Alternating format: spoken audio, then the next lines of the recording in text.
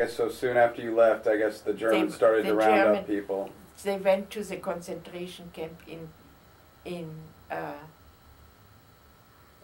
my whole family. My brother, my sister-in-law, and the children, and my father and my mother went to Treplitz. That was a concentration camp. And then where was that? That was in Czechoslovakia. In Czechoslovakia. Yeah. And from there, in 1944, they were sent to Bergen-Belsen, another concentration camp. And where was that? And that was in Poland. Yeah. And they left, and they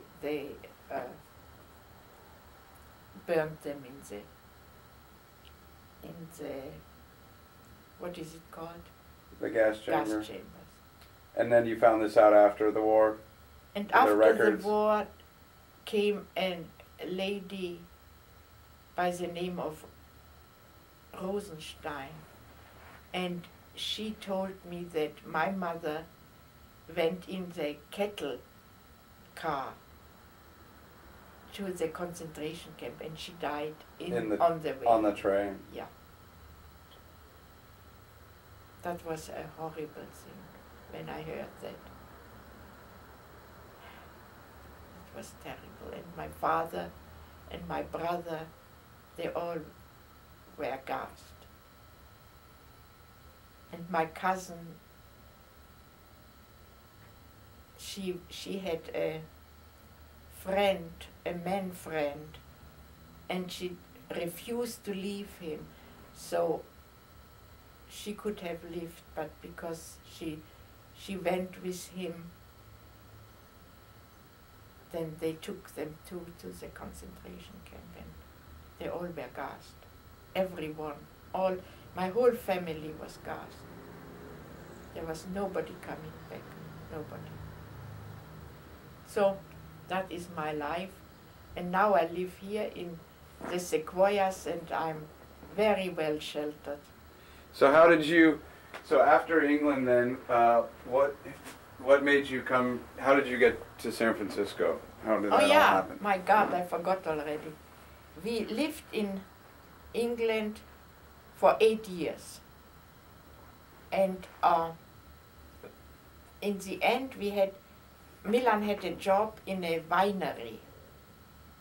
And he became so depressed, because it was a job like bottle washing, and he had the owner of the winery, made him do things what was illegal. He took off from bottles which were very expensive. He took off the labels and put them on other bottles, and that was illegal. And he was so depressed doing that, because he knew one day they will find out and make him responsible for what he did. So he said, I have to quit, I can't stay in this job. So he quit. And I said, no, now what shall we do now? So he said, let's go to America, because his cousin, Agi Krasny, was living in San Francisco, and she sent us an affidavit, and we didn't, in the beginning, we didn't want to accept the affidavit, because we were already used to live in England, so we didn't want to risk to go again to America and make new routes.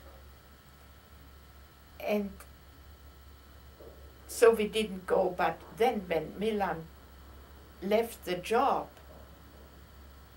we asked her for another affidavit, and we came here. But coming to America was not so easy. Even though you had an affidavit, you had to have now a visa again to go to America. And you had to go to the American consulate, and they had to examine you. And we were 4 people to be examined.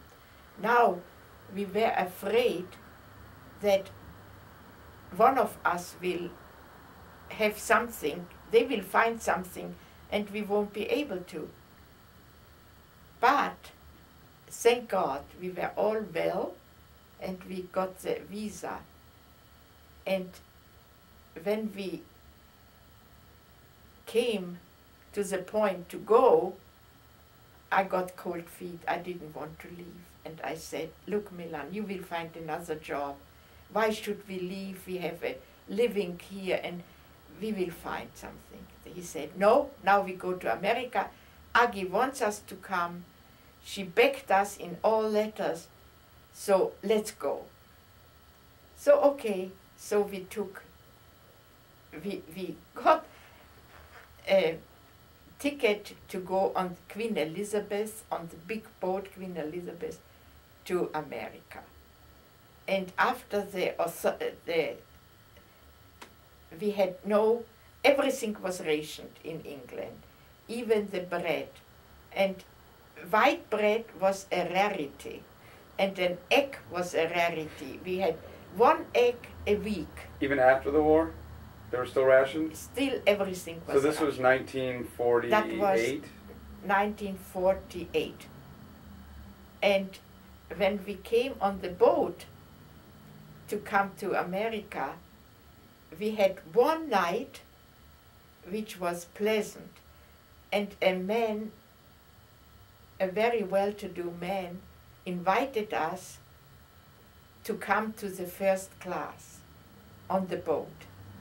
And we went to the lady, the woman who helped us on the boat. What is the Stubenmädel? Anyway, I said, could you please iron my evening gown? We are invited to go to the first class. And that was the first night. And when we came to this man who invited us, he looked at us. We were all dressed up, which you never do at the first night. You never dress up on a boat the first night. I didn't know that. Is that bad luck or? No, but it was funny how we were dressed.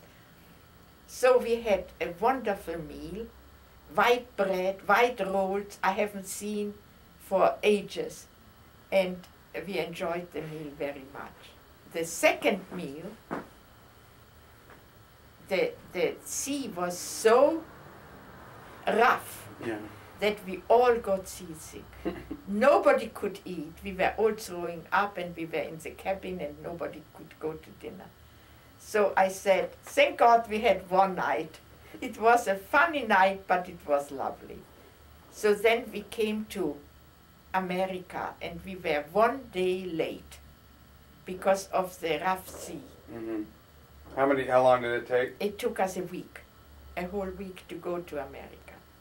So when we arrived, it was so cold, it was a blizzard in New York. And Mr. Seifter picked us up at the boat. Did you see the Statue of Liberty? Yeah, that was phenomenal. When we saw the Statue of Liberty and we were all singing and we were all elated, it was lovely. And then we saw little ants on the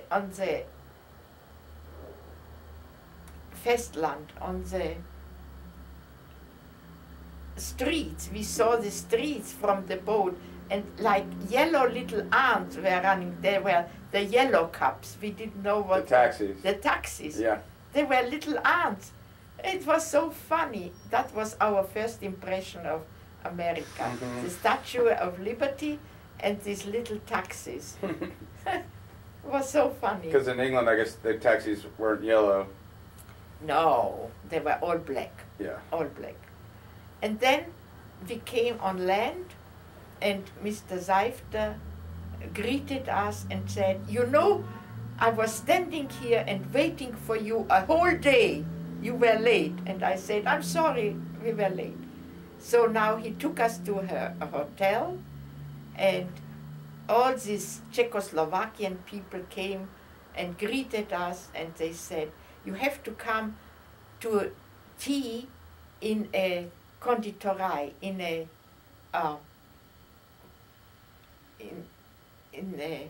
what is it, konditorei? Well, anyway, coffee house, and everybody is there in the afternoon at 4 o'clock. So we all went there, and we met so many people, and they all said, "Stay in New York, you will have a good living here, you will have a good job, and we make you a good stay in New York." But it was so cold, it was such a blizzard, that our children became frozen knees. So we had to go to a store to buy some slacks, because the boy had shorts and Margaret had so short skirts. So we bought slacks, and the impression coming to Macy's was incredible. I couldn't believe the goods they have on the racks. I thought that was cardboard. I was going to touch all garments. I said, "It's impossible." In England, there were so many clothes. So there was nothing. That was all utility. You had to buy what you see. You couldn't choose. Yeah. That was a coat. You had to buy the coat. But here in Macy's, there were racks and racks full of material, of goods. What the impressions we got, it was fantastic. Yeah. So we stayed for 2-3 days, and I said to Milan, "This is not for me. It's too cold." So we called up Agi Krasny, my cousin, and she said, "Come right away. We prepare for you to come." So she took us a hotel in El Drisco in San Francisco, in El Drisco. It was a beautiful hotel, and she said, "Now I pay you for 1 month. And in this month, I hope you find a job."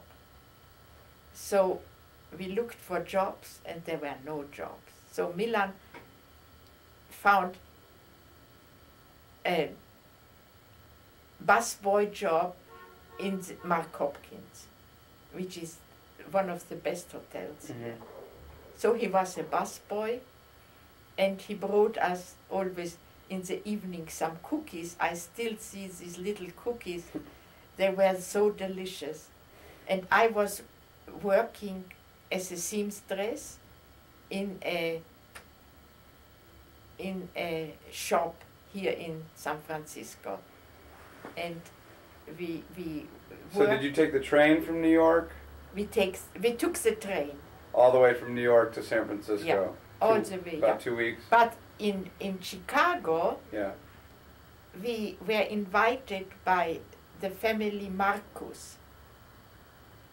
They wanted us to come to visit. So we visited them. It was a lovely stay with them. It was really, she was a cousin and he was a cousin of mine. And they were very kind to us. And after 3 days, we left and we went to San Francisco on the same train. And in Reno, when we arrived in Reno, in California, the ticket man in the train came and knocked on our door. Get up, this is Reno. You can get a divorce here." So that was a joke of his, and he made us, at 1 o'clock at night, he made us get up. That was his joke. And then we came to San Francisco. No, we arrived in Oakland. And in Oakland, we had to take the boat to San Francisco. And the Agi Krasny waited for us in San Francisco. And then she took us by taxi to the Hotel El Drisco. And didn't you have a message to bring to Sophie and George? Was that? Oh, no. How was that? That was a long time later. That was later, okay. Oh, then we already left El Drisco and we got an apartment in a beautiful apartment house on 2070 Pacific Avenue. And we had one bedroom, one dining room. Wait a minute. One dining room and one living room and a little closet. And Tommy slept in the closet and I slept on the couch in the living room and Milan slept on the couch in the dining room. And Margaret had the bedroom. And after 6 months living on Pacific Avenue, we got a telegram from Korek Road, Milan's brother, telling us we should do everything to get him to San Francisco. Where was he? In Cuba. Oh. And where did he come from? He came from Czechoslovakia. So he escaped to Cuba? He escaped, no, he was in France. And then he went to Cuba. But they didn't allow him to land. So he was on the boat, the dam. Ship of the Dam. Ship of the Dam. Wasn't Harry on that as well? And Harry too, yeah. So Milan sent him. Is that where Harry landed someone. too in Cuba, or? Yeah. And then they came to New York with our help. So these were all tragic affairs when we had to send him the money, which wasn't so easy because we didn't have so much really. But you do help when you have to. So then you, so Grandpa was a busboy and you were a seamstress. Yeah. And that was already quite good that we made some little money. You made some money. And with the first money I made, I bought a little radio. And I still remember the make. It was Philco. And we were so proud to have a radio. That was good. And then how did you save the money, or how did the opportunity for the cleaners happen? Yeah. Agi lent us the money. And we could buy this cleaning store. Yeah. And on Haight. On Haight Street. Yeah. And we made good money in the cleaning store. It was a nice store. And when after maybe 2 years came the flower people to Haight Street. And they messed up the whole district. They were dirty. There were so many. They took drugs, marijuana, and the cleaning store became very bad. And he went to the bank manager. He was very good with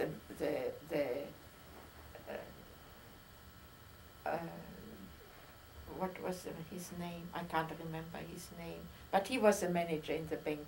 And he said, Mrs. De Roth, Haight Street was always a good street. It will be again a good street. Just stick it out. But that was a bad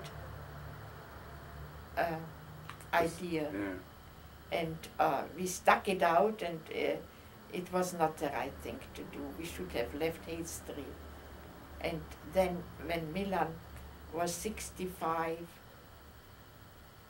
we sold the place. And I got a job afterwards in a other cleaning store and made alterations. And so we made our living. He got Social Security, and I worked and had a job. And then he got sick. Milan had this bad case of, what was it? Depression. Depression. Manic depression. And manic depression. And that was very sad. It took quite a while before the Prozac medication came up, and that helped him a lot. Oh, he took Prozac? Mm-hmm. Oh. And how did you meet Sophie and George? What was the situation with that? Oh, that was before. Oh, they're here. And we could live again our little life until his death. When he died, that was very sad. And I had to live in my little house, which we bought during the time we had the store, and the 28th Avenue, our house was very nice. We were comfortable, but I was alone and it wasn't nice. So how did you meet Sophie and George? Hello. Hi. Hi, David. It's really hard to see. It's probably better on your screen, but on ours, it's beautiful. She's talking to herself. What do you expect? Here, wait. Now Will's getting another picture. Me alone, couple. Here.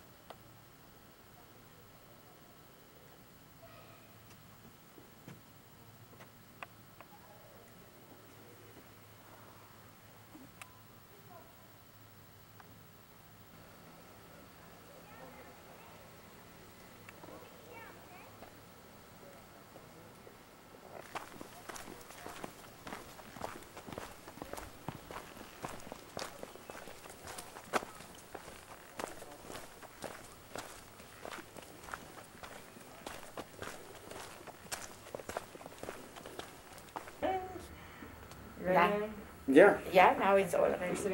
Okay, I forgot to put a very important family, Mr. Dr. Fuchs and his wife, Sophie. They played a big role in Margaret's life. I met them when George came from Cuba. He was in Cuba, and then he came to live here with his wife, and they had no children, and Margaret was 7 years old, and we met them, and they were so kind enough that they said, Margaret will stay every weekend in our house, which made it so beautiful for me because I had to work the whole Saturday. I wouldn't know what to do with Margaret. So she was picked up Friday afternoon and was brought home on Sunday afternoon. And they helped Margaret in developing and educating, and through her whole life, Margaret was taken care of because they were so beautiful in helping us bringing up Margaret. Now what's the story when you didn't George have a mess? Like, how did you meet? He came to the house one day with a message. Oh, George came. No, first he called. Okay. And he said, Mrs. Ross, I have a letter to get to you. May we come to see you? And I said, why don't you mail the letter? And he said, no, we would like to hand it in, personally. Okay, so we made a date, and here they arrived. Sophie had straw blonde hair. She looked to me like a lady of the evening. And afterwards we made so much fun because my impression was so different of the outcome. Mm-hmm. And George, as Dr. Fuchs, he was a tall, very handsome man, and we became the best of friends. It's not, yeah. Yeah. So